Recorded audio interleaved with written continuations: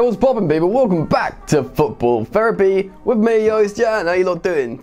Good? Sweet. Welcome to the channel, welcome back to Football Therapy, and welcome to another transfer news video for Chelsea Football Club. A few updates to go through today and a few stories. Some exciting ones, and more intriguing as the frailties throughout this Chelsea squad are becoming more and more apparent. Now, although I do subscribe to the theory that Chelsea do need to do some more coaching within their current squad, if they really want to stay towards the top echelons of the Premier League, they should bolster that squad. So I'm going to be covering a few stories today with a few exciting players and telling you a few updates that I've seen across the media. Before we get into the video, a reminder to subscribe to Football Therapy if you are indeed new to the channel for daily Chelsea Football Club videos. Click the subscribe button, click the bell notifications icon, and if you want to help me out, click the like button. Right then, the first story is regarding the Frenchman Ousmane Demebele, formerly of Dortmund, now of Barcelona. Was awesome at Dortmund, hasn't been too great at Barcelona. Throughout the last couple of seasons, there has been exit rumours for the young man. Obviously a very talented and kind of mercurial winger wide forward, won the World Cup, generally can score excellent goals every now and again. Apparently, Chelsea director Marina Granovskaya went to go and meet with Dembele's agent. Apparently his agent's been meeting with City, PSG and Chelsea. Granovskaya went to discuss a possible January transfer. Sounds exciting, right? He's an absolute Galactico level name, but Barcelona aren't too happy with this. Apparently they wouldn't entertain selling him until the summer, but maybe if a big bid comes in for him from a player that they're not really using or they haven't really utilised, maybe they could be tempted. Barcelona brought in Ousmane Demebele when Neymar left a couple of seasons ago, and they spent £138 million. So much money for a guy who, yes, had a wicked season at Dortmund, but definitely has really failed to fulfill his potential away in Spain. The 22-year-old Frenchman has only got one goal this season, but last La Liga campaign he did manage to score 8 goals and also get 5 assists. Still, it's nothing really like the season he had at Dortmund when he bought him. Maybe he was a bit of a one-season wonder, maybe, but that season in Germany he had 18 league goal involvements before the Spanish Giants picked him up. When it comes to Dembele, there is a question about his attitude. Apparently he's one of these footballers that just stays up all night playing Fortnite. I mean, come on, dude, I was like 21, 22 once. Not that long ago. Anyway, you know, young people want to play games, but apparently for a professional footballer who earns so much money, who was worth so much money, he had a poor attitude, and maybe that's not something that Chelsea needs, certainly not something that Frank Lampard will look to. Still, he's an amazingly talented player, and if Chelsea figured out some sort of deal that suits them, he could be an exciting signing, who knows, watch this space. Right, moving on to the next story, and it's another Nathan Ake update. Chelsea have a £40 million buyback clause. Chelsea also have loads of problems in their defence. Something that I've always maintained in Football Therapy is that Chelsea don't necessarily have bad defenders, they're just doing bad defending. Now that could come down to poor chemistry between the personnel, and it would perhaps require new personnel for it to work. Zuma and Christensen did look awful last time out, but Chelsea still are waiting for Antonio Rudiger to come back in, who looks like he's pretty much ready to come back in now. He only played 45 minutes this season and he looked very good. The narrative before the season started, and certainly throughout the season while he's been injured, is Antonio Rudiger is Chelsea's best defender. He's the most senior figure, even though he's still quite young, and he's, you know, quite a talented player. He's put on some great displays for Chelsea over the last couple of years. It kind of seems like Chelsea's defence lacks a senior figure. Now Nathan Ake is only 24 years old, but he's still older than both Tomori and Christensen. And Ake has a wealth of Premier League experience at Bournemouth now. He definitely acts as a leader at the back, and he very much is a very strong and competent central defender. Let's not forget also, Nathan Ake is a very versatile player indeed. He can play centre back in a 2, in a 3, he can play left back, left wing back. Frank Lampard, who often changes shape mid-game, he'll see that and he'll be like, I'll have a bit of that.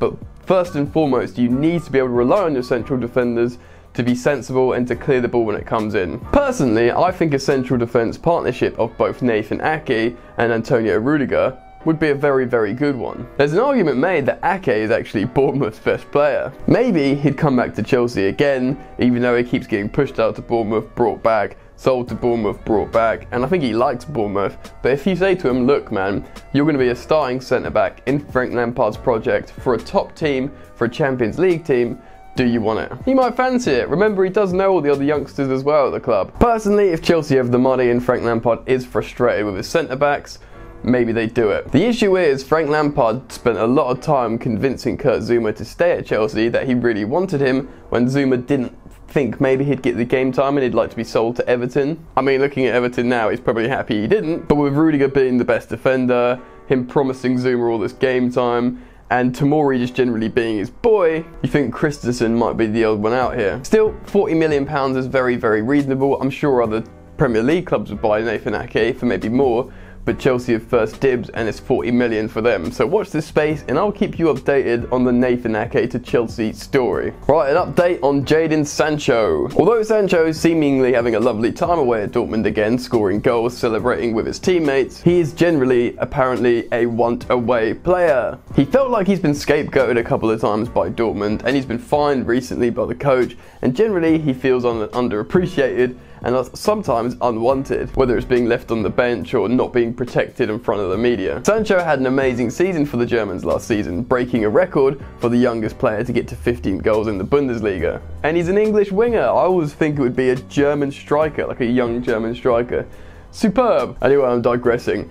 Apparently he's having a bad season this season, yet he's already got loads of goals and assists. If he truly is a want-away player, then Chelsea should be a destination he wants to go to. It's been spoken about on this channel before, but he's obviously very, very close with Callum Hudson-Odoi, and indeed Tammy Abraham as well, where he grew up in the same area, and is a self-proclaimed Chelsea fan who idolised Frank Lampard growing up. He might fancy a return to London, playing at Chelsea and playing with his friends. It's been reported that Chelsea are allegedly happy to start the bidding at £100 million this January and give that straight to Dortmund to bring the young Englishman to West London. Personally, I don't think Dortmund will play ball with that.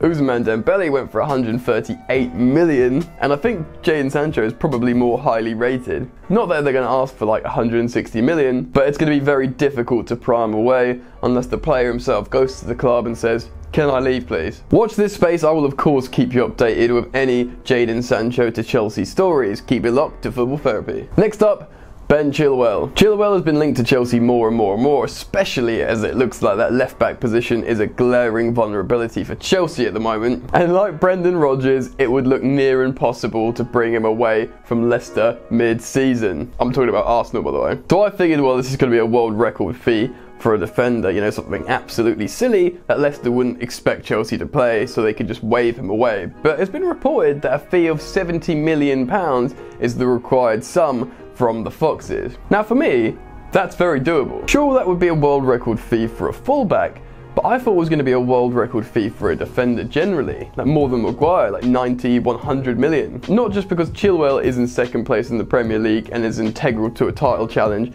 and it's in the middle of the season, and it's a Premier League team selling to a Premier League team, just because he's really, really good.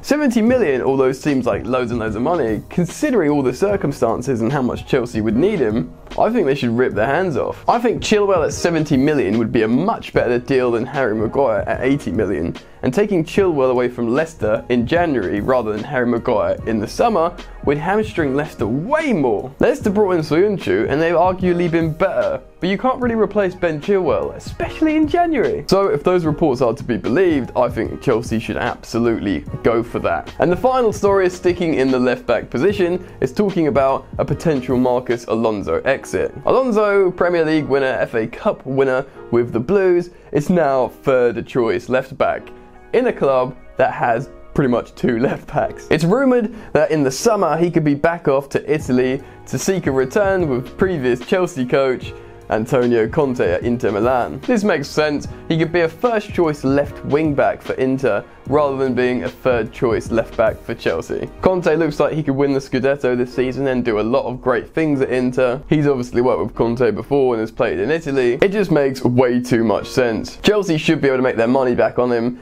You know, he's won a Premier League, he's won an FA Cup, he scores loads of goals. He knows Conte's system and there'll be a bit more, you know, monetary worth in that. Chelsea should absolutely be able to work something out with Inter Milan.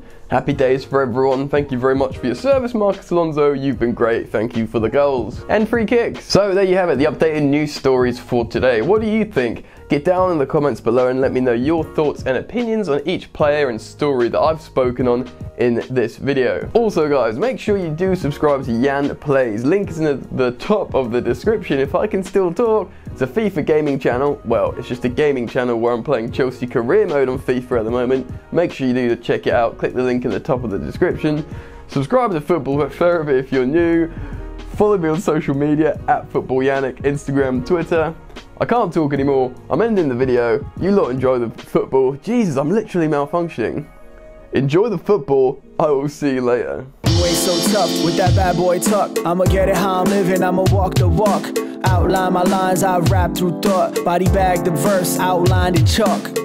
In my life seen trouble, hustle on the double. Silence on the trigger like my pick got a muzzle. Yo, chick like to guzzle, bad boy stay in trouble. I only love this paper, sorry I don't. I laugh me, baby.